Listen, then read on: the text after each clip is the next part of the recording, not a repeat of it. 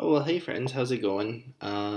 It's talk about a long time. I know I keep like getting criticized for not giving myself enough time to do videos and that sort of thing, but I think we hit over a year since the last video, and yeah, it there was reasons for it, and this has been a really hard time getting to this point, and I don't know if you can tell, my anxiety is through the roof right now because it's been literally so long since I've made a video.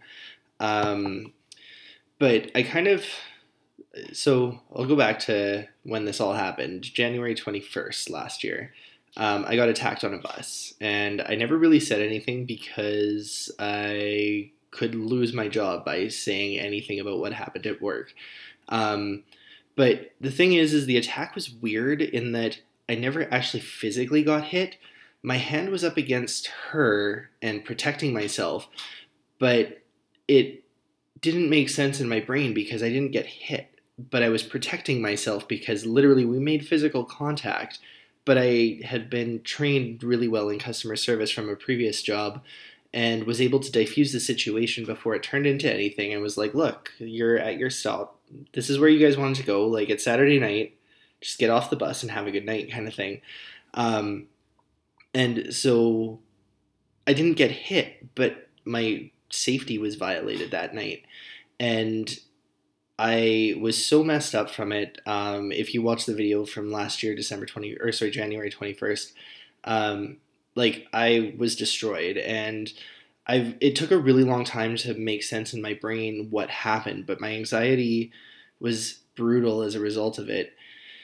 And so I haven't really talked about it much because I could have lost my job over posting videos. So I was pretending to be happy and pretending that everything was okay in my life, but it wasn't. And I was at the point where I couldn't even lift a glass of water off the table because I would get so anxious and then so depressed that it just, and then my brain would run wild because it didn't make sense because I didn't get hit. So I've kind of felt really weak and vulnerable as a result of it, and it's really hard to describe, but it resulted in me not being able to drive a bus anymore. And so I actually quit my job with Winnipeg Transit this past summer, which is a huge change. And I mean, it breaks my heart because I really did enjoy my job there and I liked driving the bus. But one of my coworkers got killed. It was the first murder of a bus driver ever in Canada. And it was awful and it should have never happened.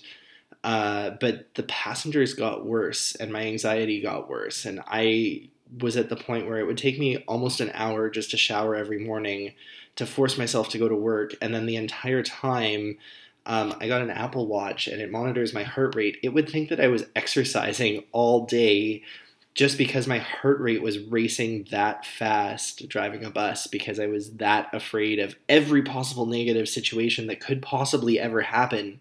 Even though it wasn't going to, that was where my brain sat. And so it was rough, and there was really no support for it, and it resulted in me not being able to do my job anymore. So that was one of the biggest changes that happened in my life.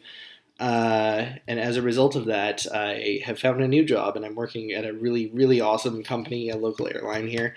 But we'll talk about that at another video.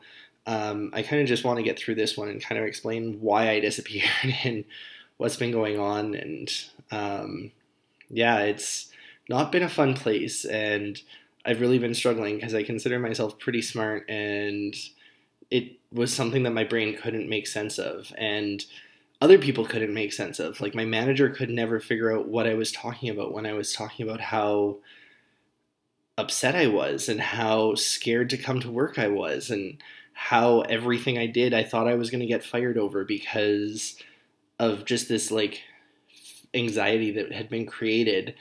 And so I like have had a really awesome doctor that has helped me out with a lot of things. I have a really great group of friends that I've been able to talk to. And I feel like I'm now at the point where I'm able to start talking to you again and sharing my story. So that's where we're at with that. But I, as you can tell, don't live downtown anymore. One of the things that has been missing and has been causing me a lot of frustration is the fact that I haven't been vlogging anymore. because this is something that I do enjoy, and I don't vlog so much for the sake of vlogging or making a channel. I vlog for me, which is, I think, one of the most important parts. And then watching some of the videos that I was making, I was really disappointed with the quality of content that I was publishing, but it also was the quality of my mental stability.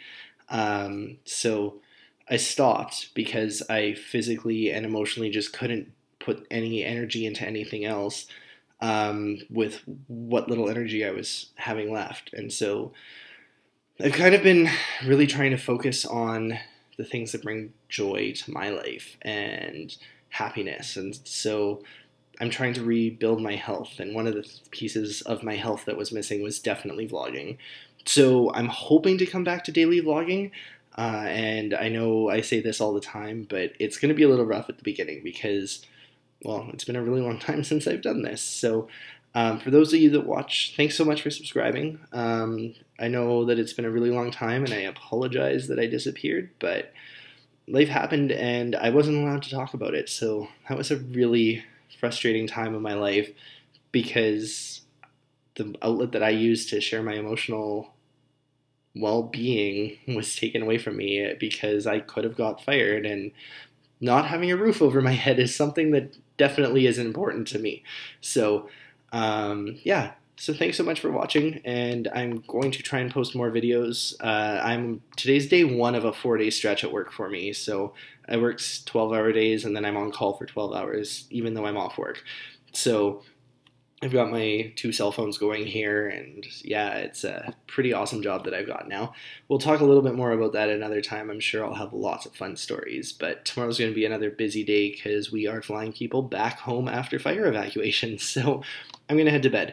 But on that note, thanks again for watching. Sorry I've disappeared. Hopefully this will go a lot better, and yeah, thanks for your patience with me. Anyway, have a great day, and I will talk to you tomorrow. Okay, bye!